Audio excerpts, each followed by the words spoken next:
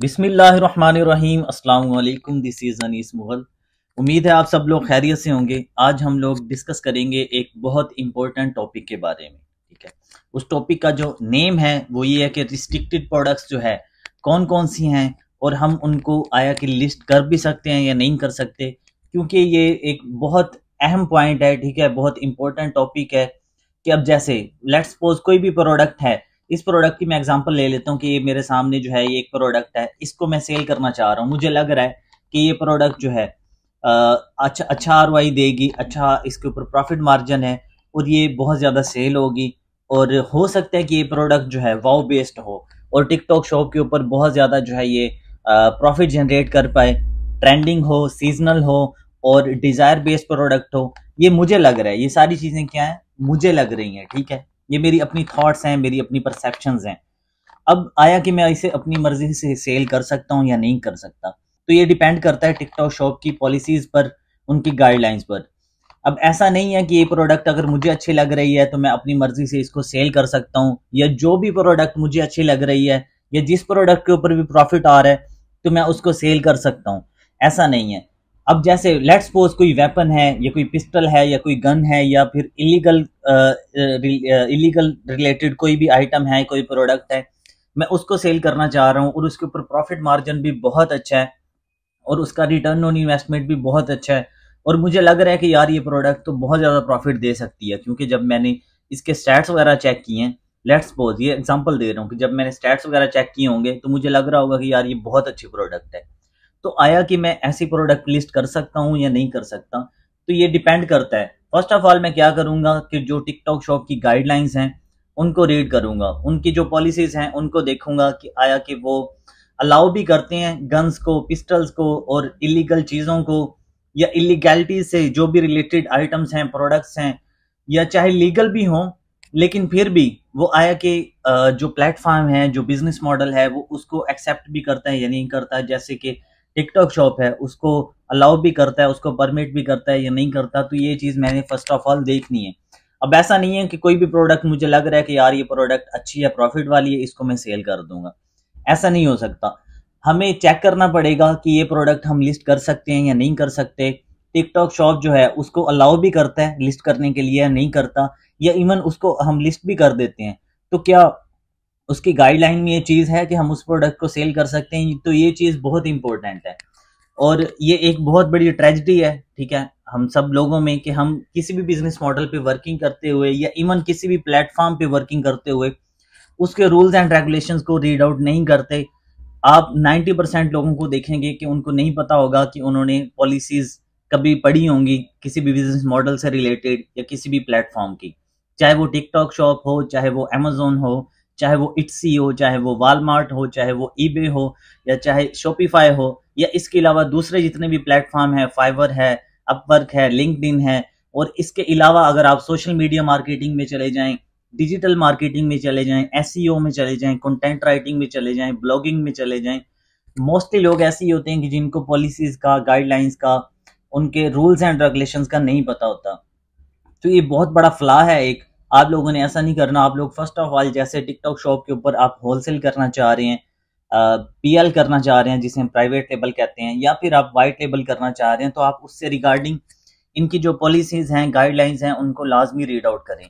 इनकी अकेडमी में आ जाएं। टिकटॉक शॉप का सेलर सेंटर जैसे ओपन है, यहाँ पे राइट साइड पे आपको अकेडमी नजर आ रही है। इस अकेडमी में आके आपको बहुत ज्यादा यहाँ से गाइड मिलती है, बहुत इंफॉर्मेशन मिलती हैं।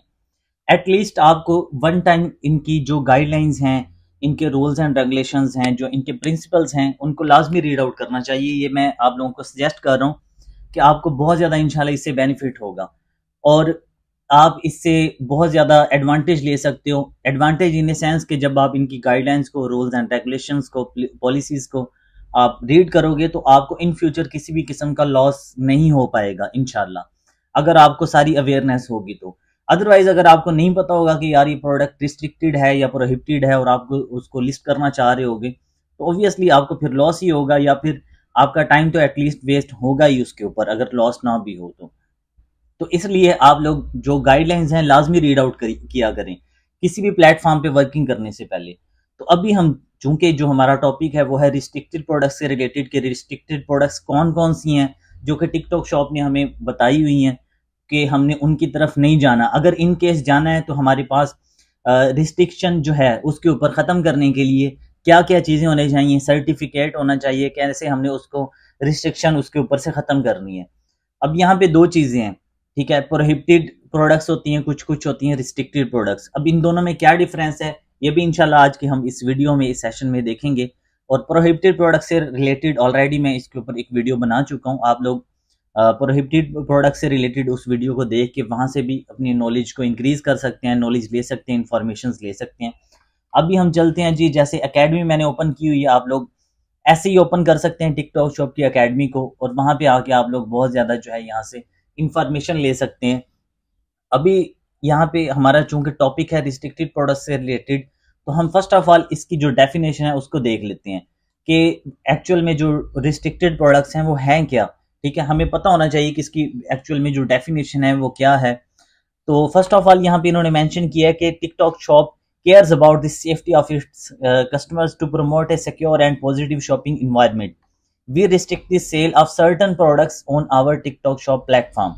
अब यहाँ पे आगे डेफिनेशन है इसकी, इसको डिफाइन किया कि restricted products are classes types of products, ठीक है, दैट रिक्वायर एक minute that require prior approval from TikTok shop before they can be sold.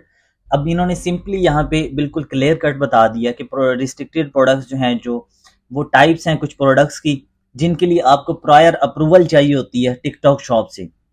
जैसे जो लोग वर्किंग करते रहे अमेजोन पे, उनको आइडिया होगा कि जब अमेजोन पे आप प्रोडक्ट को लिस्ट करना चाह रहे होते हैं तो वहाँ पे समटाइम्स अप्लाई टू सेल आ जाता है, ठीक है, नॉट अवेलेबल भी आता है, ठीक है, अप्लाई टू सेल भी आ जाता है, सेल दिस प्रोडक्ट भी आता है, या फिर account your account does not qualify भी आ जाता है। ये अलग सिनेरियोज हैं, लेकिन जो इससे रिलेटेड मैं बताना चाह रहा हूँ, जब अप्लाई टू सेल आता है अमेजोन पे, जब आप प्रोडक्ट को लिस्ट करना चाह रहे होते हैं तो वहां पे आता है apply to cell. Apply to cell means कि आप अप्रूवल है आपके पास, जो रिलेटेड ब्रांड है उसकी आपके पास सॉफ्ट अप्रूवल होनी चाहिए, आपके पास उसकी इनवाइसेस होने चाहिए, आपके पास उसके जो है डॉक्यूमेंट्स होने चाहिए। अगर आपके पास उसकी इनवाइसेस होंगी, डॉक्यूमेंट्स होंगे, तब आप उस प्रोडक्ट को लिस्ट कर सकते हो। अदरवाइज आपको जो है मुश्किल से ही अमेजोन परमिशन देता है। वो फिर एक अलग ट्रिक है कि आप लोग उसको अप्लाई टू सेल कर दिया करो। मोस्ट ऑफ द टाइम्स ऐसे होता है कि अमेजोन आपको अप्रूवल दे देता है, सेल दिस प्रोडक्ट आ जाता है। जब वहां पे अप्लाई टू सेल आएगा तो आपको वहां पे जो इनवाइसेस हैं सबमिट करवानी पड़ेंगी, डॉक्यूमेंट सबमिट करवाने पड़ेंगे। बेसिकली जो पर्पज है वो ये है कि अप्रूवल हमें चाहिए होती है रिलेटेड ब्रांड से। किसी भी ब्रांड की प्रोडक्ट जब हम लिस्ट कर रहे होते हैं तो हमें वहां से अप्रूवल लेना पड़ती है, फिर हम प्रोडक्ट को लिस्ट कर सकते हैं। अगर हमारे पास अप्रूवल होगी तो सेल दिस प्रोडक्ट वहां पे आ जाएगा। इसी तरह यहाँ पे इन्होंने मेंशन किया हुआ कि रिस्ट्रिक्टेड प्रोडक्ट्स में आपको प्रायर अप्रूवल चाहिए होती है टिकटॉक शॉप से किसी भी प्रोडक्ट को लिस्ट करने के लिए। अब यहाँ पे मैं ये बात आप लोगों को बताता चलूं कि जो प्रोहिबिटेड प्रोडक्ट्स हैं और जो रिस्ट्रिक्टेड प्रोडक्ट्स हैं, इन दोनों में क्या डिफरेंस है। प्रोहिबिटेड प्रोडक्ट्स जो होती हैं उनको आप लिस्ट नहीं कर सकते, वो लोकल लॉज की तरफ से जो रेगुलेशंस होते हैं उनकी तरफ से बैन होते हैं बिल्कुल ही, कि आप उन प्रोडक्ट्स को नहीं लिस्ट कर सकते। जैसे बहुत सारी प्रोडक्ट्स होती हैं, हैजर्ड्स प्रोडक्ट्स जो होती हैं, डेंजरस प्रोडक्ट्स जो होती हैं, ठीक है, और इसके अलावा जो है वहाँ पे वेपन से रिलेटेड जो प्रोडक्ट्स होती हैं, पिस्टल्स हो गए, गन्स हो गई, राइफल्स वगैरह, इस तरह की जो प्रोडक्ट्स हैं आप लोग कंप्लीटली उनको अलाउ नहीं होता कि आप उनको सेल कर सको, इवन लिस्ट कर सको। लिस्ट कर भी लोगे तो आप लोग को जो है डी लिस्ट कर दिया जाएगा, और अगेन जो है आपके साथ आपके अकाउंट के अगेंस्ट जो है वो किसी भी किस्म का जो वो एक्शन लिया जा सकता है कि आपकी लिस्टिंग रिमूव कर दी जाएगी। लेकिन फर्स्ट ऑफ ऑल मैं तो यही सजेस्ट करूंगा प्रोहिबिटेड प्रोडक्ट्स जो भी हैं आप उनको लिस्ट ना करो, ताकि आपका अकाउंट जो है वो सेफ रहे, आप किसी भी पॉलिसी को, किसी भी गाइडलाइन को वायलेट ना करो। अब जो डिफरेंस है रिस्ट्रिक्टेड प्रोडक्ट्स में और प्रोहिबिटेड प्रोडक्ट्स में उसका बता रहा हूँ कि प्रोहिबिटेड प्रोडक्ट्स, प्रोहिबिशन ये नाम से ही जाहिर हो रहा है कि उसको बिल्कुल कंप्लीटली कट ऑफ कर दिया गया कि प्रोहिबिटेड है वो, ठीक है, आप उनको लिस्ट नहीं कर सकते। लिस्ट तो कर सकते हैं लेकिन आप उनको ना करें लिस्ट, ठीक है, ना सेल करें, ना उसको प्रमोट करें, ना शेयर करें, कंप्लीटली आपको वहां से कट ऑफ कर दिया गया है कि आप उनको जो है वो ना सेल करने की ट्राई करें, उनके ऊपर प्रोहिबिशन है। जो रिस्ट्रिक्टेड प्रोडक्ट्स हैं इनके ऊपर जो है आपको प्रायर अप्रूवल चाहिए होती है टिकटॉक शॉप की तरफ से, आपने अप्रूवल लेना होती है, ठीक है, सर्टिफिकेट्स वगैरह आप सबमिट करवा सकते हैं। अप्रूवल लेने के बाद आप उन प्रोडक्ट्स को सेल कर सकते हैं। ये जो मेजर डिफरेंस है रिस्ट्रिक्शन में और प्रोहिबिशन में वो मैंने बता दिया कि रिस्ट्रिक्शन को आप लोग जो है अप्रूवल लेके उन प्रोडक्ट्स को सेल कर सकते हैं, लेकिन दूसरी तरफ जो प्रोहिबिटेड प्रोडक्ट्स होती हैं उनको आप नहीं सेल कर सकते। तो अभी हम चलते हैं आगे डिटेल में इसको डिस्कस कर लेते हैं कि sellers who wish to sell restricted products are required to undergo an approval process before being allowed to list such products. This process may require sellers to submit the following types of product information during the listing stage. ठीक है, उसके बाद हम listing requirement type देख लेते हैं। Left side पे हमें इसकी लिस्टिंग रिक्वायरमेंट टाइप नजर आ रही है और राइट साइड पे आप लोग इसकी डिस्क्रिप्शन को रीड आउट कर सकते हैं। अच्छा, लेफ्ट साइड पे हम देख लेते हैं स्पोर्टिंग डॉक्यूमेंट्स। स्पोर्टिंग डॉक्यूमेंट्स होने चाहिए आपके पास। इट कैन बी, ठीक है, सर्टिफिकेट्स हो सकते हैं आपके पास, certifications, testing reports, product package images और अदर रेगुलेटरी डॉक्यूमेंट्स और qualifications that may be required to be submitted prior to listing a restricted product. ठीक है, the relevant supporting documents will be requested from the seller via the product listing page prior to listing. ये simply इन्होंने यहाँ पे बता दिया। उसके बाद mandatory product attributes. Mandatory product attributes are feature attributes of a product that assist customers in making an informed decision before purchasing. Product attributes describe products properties or functions to inform customers of any potential safety risk related to the functionality and use of certain products. ठीक है, the relevant mandatory products attributes will be requested from the seller via the product listing page prior to। ये उन्होंने ऊपर वाली जो बात है वो सेम यहाँ पे मेंशन की हुई है। ये एंड वाली जो दो लाइनें यहाँ पे भी एंड वाली दो लाइनें सेम है। ठीक है, अब यहाँ पे हम इसको भी रीड आउट कर लेते हैं। आप लोग इसको at least one time read out कर लिया करें। अभी जैसे मैं वीडियो बनाऊंगा आप लोग इसके यहाँ से भी स्क्रीनशॉट ले सकते हैं, नहीं तो फिर आप दूसरी तरफ जो है गूगल पे इसको सर्च कर सकते हैं, टिकटॉक शॉप अकेडमी, या फिर आप लोग गूगल पे सर्च कर सकते हैं कि रिस्ट्रिक्टेड प्रोडक्ट्स। वहां पे फिर जो लिंक आएगा टिकटॉक शॉप अकेडमी का, वहां से आप लोग जो इनका जो रेफरेंस है यहाँ पे आप लोग देख सकते हैं, इस लिंक को देख सकते हैं, यहाँ से आप लोग इसको रीड आउट कर सकते हैं और आप लोगों को यहाँ से बहुत ज्यादा इंशाल्लाह इंफॉर्मेशन मिलेंगी। यहाँ पे एग्जांपल्स हम देख लेते हैं, examples of restricted products and corresponding listing requirements. ठीक है, below are some examples of restricted products and there is corresponding listing requirement. A full list of prohibited products can be found in our TikTok shop restricted and unsupported products guidelines. ठीक है, ये इन्होंने यहाँ पे बताया हुआ है। अब यहाँ पे कैटेगरी देख लेते हैं जी। पेट फूड है, डिस्क्रिप्शन यहाँ पे राइट साइड पे नजर आ रही है, लिस्टिंग रिक्वायरमेंट इन्होंने यहाँ पे मेंशन कर दी है। आप लोग यहाँ से इसको रीड आउट कर सकते हैं कि जो कैटेगरी है first of all pet food है, उसकी डिस्क्रिप्शन देखें। Pet food includes but is not limited to food for dogs, cats, birds, fish and reptiles. ठीक है, उसके बाद यहाँ पे इसकी लिस्टिंग की जो रिक्वायरमेंट्स हैं उसको हम देख लेते हैं कि pet food labelling including the list of, इसको नीचे से हम जो है राइट साइड पे स्क्रॉल कर लेते हैं ताकि हमें पता चल जाए इन्होंने एक्चुअल में सारा क्या लिखा हुआ है। Pet food labelling including the list of ingredients and best before date, ये एग्जांपल इन्होंने यहाँ पे बता दी है। लिस्टिंग रिक्वायरमेंट यहाँ पे ये होनी चाहिए, ये लाजमी है। ठीक है, रिक्वायरमेंट होंगी तो आपको इजी होगा ये। उसके बाद सेकंड ही हम देख लेते हैं जी, ब्यूटी की प्रोडक्ट्स हैं। इनके ऊपर जो रिस्ट्रिक्शंस हैं डिस्क्रिप्शन में इन्होंने मेंशन किया कि beauty products include but are not limited to make up sets, makeup tools, ठीक है, perfumes, body creams and lotions, ठीक है, Blusher's, skin care Kitts and mouth wash. उसके बाद टीथ वाइटनिंग एंड ब्लीचिंग, ये ऑन वर्ड इसको आप लोग इसको यहाँ से रीड कर लीजिएगा। और यहाँ पे हम देख लेते हैं mandatory product attributes, period after opening. ठीक है, इसको राइट साइड पे अगेन हम कर लेते हैं। यहाँ पे देखें जी, period after opening, consumption period, ठीक है, प्रोडक्ट इंग्रेडिएंट्स यहाँ पे मेंशन होनी चाहिए, नेट वेट उसका मेंशन होना चाहिए, ये लाजमी है। सब्सटेंसेस दैट में कॉज एलर्जिक रिएक्शंस, एलर्जेंस, ठीक है, कंटेन्स अल्कोहलिक और एरोसोल, कंट्री ऑफ ओरिजिन, ठीक है, कॉशंस, वार्निंग्स, ये सारी चीजें यहाँ पे मेंशन होनी चाहिए। उसके बाद इन्होंने इमेज से रिलेटेड बता दिए कि image and description requirements, image of the products, labels, packaging showing all key information including but not limited to usage instructions, इसको सारा आप लोग जो है यहाँ से रीड आउट कर सकते हैं। और लास्ट में हम लोग देख लेते हैं जी इलेक्ट्रिकल एंड इलेक्ट्रॉनिक्स की जो रिलेटेड प्रोडक्ट्स होती हैं, ठीक है, उनको देख लेते हैं। vehicle and electronics include but are not limited to phone, tablets, home appliances, desktop computers, laptops and gaming consoles. इसमें मैंडेटरी जो प्रोडक्ट एट्रीब्यूट्स इन्होंने बताए हुए हैं वो है plug type, example given UK 2 pin plug, ठीक है, no plug, battery powered, optional. ये सारी चीजें आप लोगों ने माइंड में रखनी है। इन सारी चीजों को माइंड में रख के जब आप वर्किंग करेंगे तो होप सो इंशाल्लाह आप लोगों को फ्यूचर में किसी भी किस्म का लॉस नहीं होगा। लेकिन जो प्रॉफिट एंड लॉस है वो बिजनेस का पार्ट होता है। अगर इन केस आपको लॉस फेस करना भी पड़े तो दिल गुर्दा ऑब्वियसली आप लोगों को बड़ा रखना पड़ेगा अगर आपने सक्सेसफुल होना है तो। यहाँ पे for more information about restricted products on TikTok shop please refer to our TikTok shop restricted and unsupported products. यहाँ पे आप लोग पढ़ सकते हैं इससे रिलेटेड। अब यहाँ पे एट द एंड ये बता रहे हैं कि what happens if I list restricted products without approval कि जब आप लिस्ट कर देंगे रिस्ट्रिक्टेड प्रोडक्ट को तो क्या होगा, ठीक है, आप अप्रूवल के बगैर जब उसको लिस्ट कर देंगे तो क्या होगा। तो इन्होंने बताया कि टिकटॉक शॉप में audit product listing at any time, आपकी जो प्रोडक्ट की लिस्टिंग है उसको ऑडिट करेगा, ठीक है, TikTok shop itself and take enforcement actions against the sellers who violet our guidelines.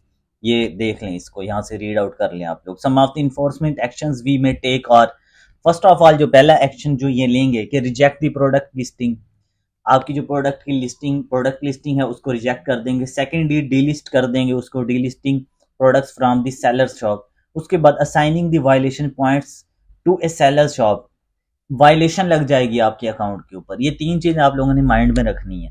TikTok shop में also take further enforcement action against a seller based on the severity or frequency of their violations. For more information यहाँ पे आप लोग इसको visit कर सकते हैं। Note, if a seller believes an enforcement action has been taken against them in error, अगर गलती से किसी सेलर को लगता है कि गलत एक्शन लिया है टिकटॉक शॉप ने उसके अगेंस्ट, तो वहाँ पे इन्होंने बताया कि they can file an appeal on the seller centre shop health page, कि वो अपील कर सकते हैं सेलर सेंटर पे शॉप हेल्थ में आके, वहां पे अपील सबमिट करवाएगा। अगर वो वाकई उसकी वायलेशन जो है वो किसी एरर में लगी होगी या बाई मिस्टेक लग गई होगी तो वो आपको जो है वो कंपनसेट करेंगे। आपको जो है वो इन फ्यूचर आपको ऑब्वियसली जब आपको लगेगा कि बाई मिस्टेक इन्होंने आपकी वायलेशन लगा दिया, आपने ऐसा कुछ जो एक्ट नहीं किया, रिस्ट्रिक्शन वाली प्रोडक्ट आपने लिस्ट नहीं की, तो अपील करने से ये होगा कि इंशाल्लाह आपकी जो वायलेशन है वो खत्म हो जाएगी। तो इस तरह से आप लोगों ने इन सारी चीज़ों को माइंड में रखना है और रिस्ट्रिक्टेड प्रोडक्ट्स को आप लोगों ने माइंड में रखना है। उसके बाद आपने जो है इसके ऊपर वर्किंग करनी है। प्रोहिबिटेड प्रोडक्ट्स को भी देख लेना है, रिस्ट्रिक्टेड प्रोडक्ट्स को भी देख लेना है, ठीक है, और आपने ये अनसपोर्टेड प्रोडक्ट्स वगैरह इनको देख के सारी चीज़ों का नॉलेज आपको होना चाहिए। किसी भी आप बिजनेस में जब आप इन्वॉल्व होना चाहते हो या इन्वेस्ट करना चाहते हो या खुद आप करना चाह रहे होते हो उसको इटसेल्फ उसके ऊपर वर्किंग करना चाह रहे होते हो, तो आपके पास कंप्लीट उसका नॉलेज होना चाहिए, कंप्लीट रिसर्च होनी चाहिए। उसके बाद आप उस बिजनेस में जो है वो इन्वॉल्व हो के उसके ऊपर वर्किंग स्टार्ट करो। तो ये बेसिक सी बातें हैं, ठीक है, कि कौन कौन से रिस्ट्रिक्टेड प्रोडक्ट्स हैं और कैसे हमने इसके बारे में आइडिया लेना है। उम्मीद है आप सब लोगों को इसकी अंडरस्टैंडिंग हो गई होगी। और एट द एंड जो है नमाज अल्हम्दुलिल्लाह हम सब मुसलमानों पर 5 वक्त की फ़र्ज़ है, तो कोशिश करें कि हम सब जो है 5 वक्त की नमाज अदा करें और दूसरे मुसलमान भाई जो नमाज से दूर हैं, दीन से दूर हैं, उनको भी इसकी तरगीब देने वाले बन जाएं, क्योंकि योम महशर जो है इसका हमसे सवाल किया जाएगा और मरने के बाद भी कब्र में हमसे जो है वो इसका सवाल किया जाएगा।